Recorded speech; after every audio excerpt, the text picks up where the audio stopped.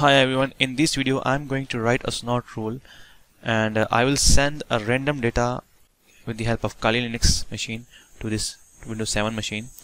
I will use it as a signature to write a Snort rule. So let's start. So here is data. Data would be 10 bytes long. So this is 10 bytes long. You can count. It would be 10 characters long, including space character. So let's see how. So I will send this data with the help of hping3. Here is the command, like hping3 and P used for port number and D is for data. How many bytes you want to send. I am sending 10 bytes, and the path of here is the file. Here is file name. I have created file. So let's send, and a C for the count, how many packets you want to send. So let's see. I will send 3 packets, and here in this machine, my Ubuntu, the Snort is already installed. So let me open Wireshark.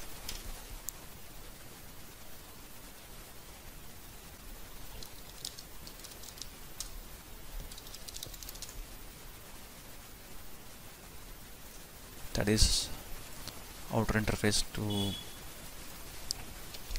this one interface, and this LAN is ENS33 and WAN is ENS34, and the IP addresses are same as I mentioned here in this topology. I have my Kali machine having this IP and the Windows machine having this IP. So let's check. So send this packet now and we'll capture it. Only 3 packets. So here in this packet you can see that 10 byte long data here, and which is hacker space 128, and data payload starts from here, and this above part is TCP, and this IP header and Ethernet and frames, and our data actual payload starts from here. So Snort will start from like when I will write the rule, Snort will check and start from here. It will take only payload. So let's write the rule. So what I'm gonna do, I'm gonna copy this hexadecimal in the form of hex dump, and this copy here, and I will take hexadecimal as a content. So this hacker word is 6 bytes long and start from 68 here and ends here 72. So I will have taken this dump and I will select this as a content, and flow would be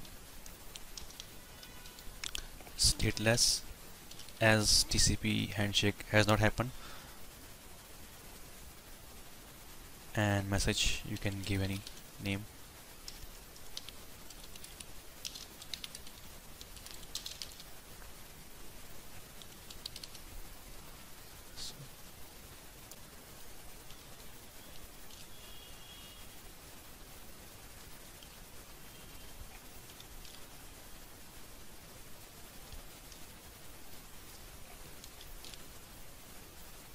That's it. Now next thing is I want to tell Snort, you can, like as I said, that Snort will only start from like payload, and data payload start from here. So the hacker word is starting from very beginning, so I can tell Snort to start from beginning. To tell it, I can start from offset 0. But if suppose this hacker word would not start from beginning, it would appear in the middle of the packet, then I can tell Snort that please leave this much bytes and start from from 15 bytes, start from whatever it is. So you can tell Snort from where to start search in the packet. So but in this scenario, as I know that hackers start from very beginning, so I would give it offset is 0. And how long it go, so I want to tell Snort do not go so long, just go till 6 bytes, because as I know that it is only 6 bytes long. So I would mention depth 6 here, so it will go till 6 bytes long. So after this, if I want to tell Snort to look for also 128 number, that is 31, 32 and 38, then I can tell it like this: content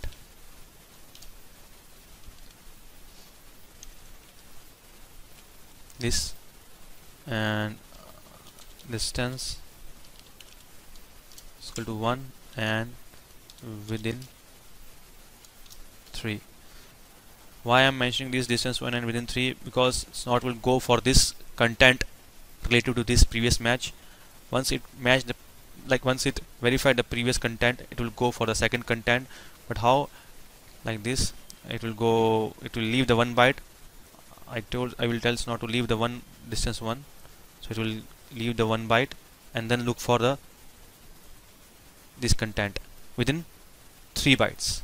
So it will go leaving 1 byte, 1 space, then look for this content and within 3 bytes, because it's 3 bytes long. So I must need to mention precisely, accurately, because it would be better for the rule performance, Snort rule performance. So now next is SID.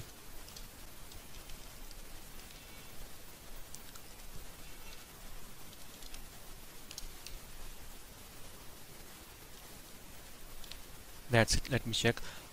I need to remove this also. This should not come. And everything is fine. Okay, this is, need to correct this within. Okay, one thing is important I want to mention here, that I have removed the offset 0 because there is no need to mention offset 0 because it is already set. If you do not mention any offset, if you leave this blank, then offset 0 is by default on in Snort. And other thing is that these are the modifiers, this distance, within, offset and depth, these are the modifiers.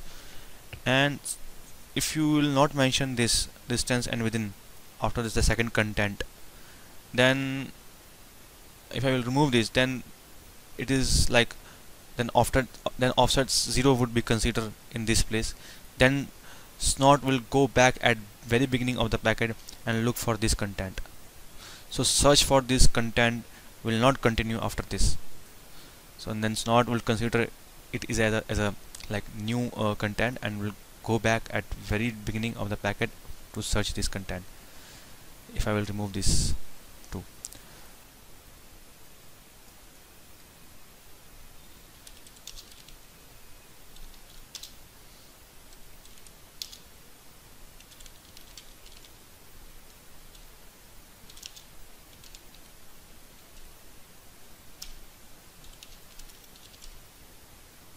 Okay, it seems everything is fine now.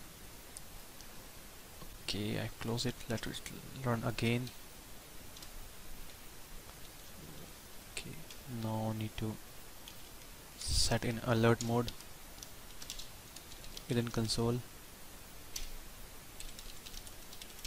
So now it's running. Let's close it.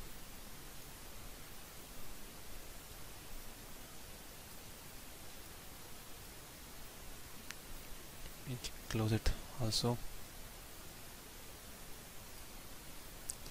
Let's check.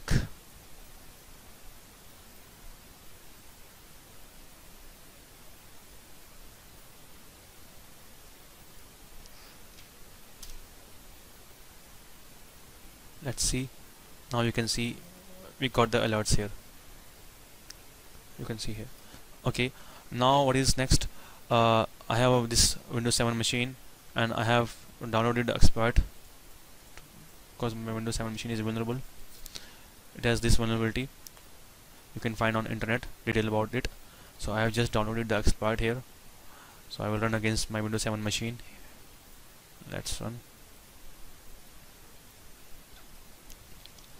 So it is here on the desktop and written in Python. So giving my machine's IP address. That is same.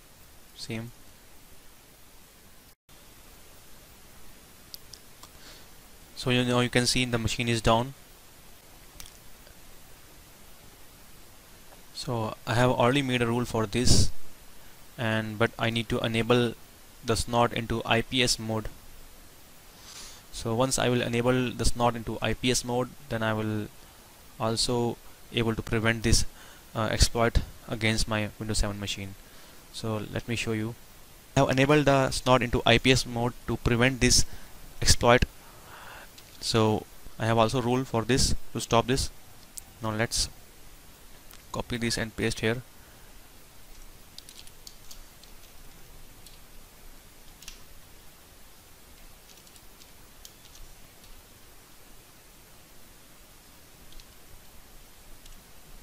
So let's see if I will get the alert.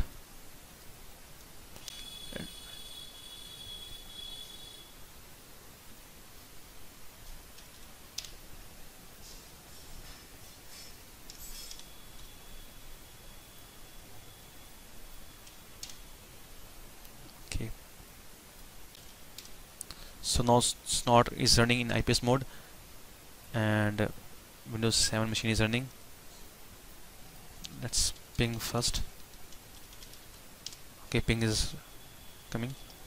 Now let's start this again, and you will see Windows 7 is down. So now what I need to also capture the packet. Wireshark is already running, so let's run it again, and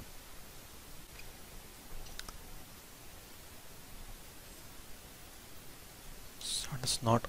But before starting, change the rule action from here to drop.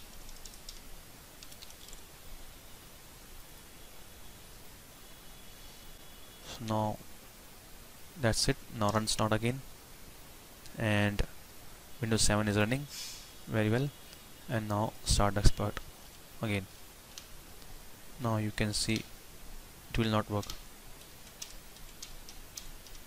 Okay, now Windows is still running, and this many times I have launched the exploit, and at same time the Snort has prevented it. So again, if I'll do it, nothing will happen to Windows 7 machine. So this is and also I have captured the packets. Okay, so in the packets, if you go and check from there, the connection has been initiated, so handshake has happened here. And now this one at fourth packet, this is the payload which is sent by Kali Linux. So look at this payload. So now you can see definitely Snort will avoid these 4 fields above till TCP protocol, because the payload starts from here. So Snort will look for the signatures from this this packet, like from this segment. So let's copy this into dump file. Yes.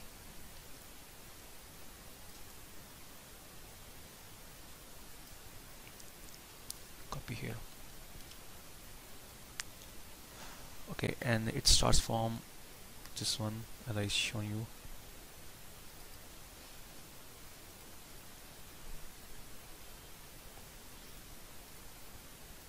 From there, so I know from here. So let me remove this part. Okay, if you go and check the rule, what are the signatures, you can look in the, let me show you.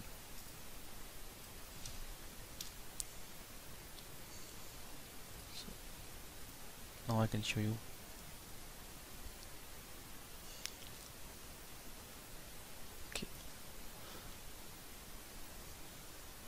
If you go and check, I have mentioned that look for this content. This content is this one. After looking this content till depth 2, because it's 2 bytes long only, then look for this content that is only E0, and look for the E0 after distance 3 within 1. So after leaving distance 3, 1, 2, 3, look for E0 which is within 1 byte, definitely because it is 1 byte long. And then look for this content again 0, 3 from distance 0 without leaving any byte. Look for this content, so it will go on looking for this content from here, and once it will reach there, it will find this content, and then I have mentioned that then also look for this content after this match, look for this content after distance 3 within 1 byte, definitely because it is 1 byte long, so leave the distance 3 bytes. 1 after leaving 3 bytes you can find this F0.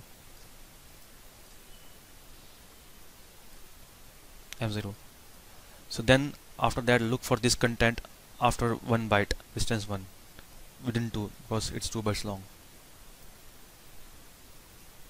Leave the distance 1. Yes, 1. Then you will find this byte, 2 bytes. And what's next? The next is after find for this content after leaving distance 3 bytes, and you can look for this content within 10 bytes, as this content is 10 bytes long.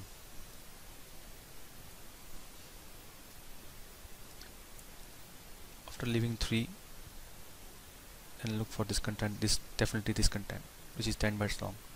So this is the signature which I have, which is in rules. So if there is any little small like movement in distance, then this rule will not trigger. If I will mention here 4 or 5, look for distance, look for after leaving 5 bytes, then definitely it would not find this content, this one. Then Snort will not trigger the rule. So this is let me show you. If I do some changes here, if I do 5 here instead of 5, 3 instead of 3, I will mention 5, look for 5, definitely it will not find. Let's start the Snort again, and the machine is on, and let's start it. Let's see. So you can see machine is down, and nothing happened. If I again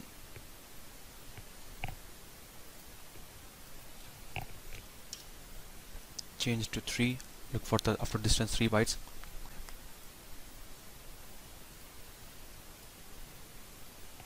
and run Snort again. This time you will see the alerts 3 times. Now you can see. So in the Snort rules, signature must contain the data or code which reflects the cause of exploit. I mean that the signatures must contain the code or data which is responsible for the exploit and the payload. Otherwise there is no use of Snort rules. And for the reference, you can go to this blog to find out more about offset and depth and distance and within. Thanks.